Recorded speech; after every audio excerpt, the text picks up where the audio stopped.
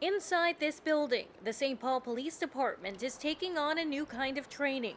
EPIC stands for Ethical Policing is Courageous, and it's a program, a philosophy that empowers the St. Paul police officers to become active bystanders. EPIC was developed by the New Orleans Police Department to promote ethical policing and support officers on the street when it comes to policing one another, regardless of rank or seniority. Inevitably teaching officers how to intervene with moral courage to stop a potential wrongful action before it occurs. If we're dealing with something that is very stressful, it's okay for one of our partners to tap us on the shoulder and say, hey, you know what?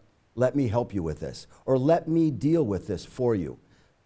Because of the stressors, it's important that we all look out for each other. The St. Paul Police Department started the program last fall, but COVID-19 put it on hold until recently. The training includes 8 hours of discussion and interactive scenarios that identify factors that would potentially require intervention. Now all 585 officers currently working for the department, from those with a year of experience to the chief, have gone through the program. That's another great part of this program is it's not a one-time training and we're done with it.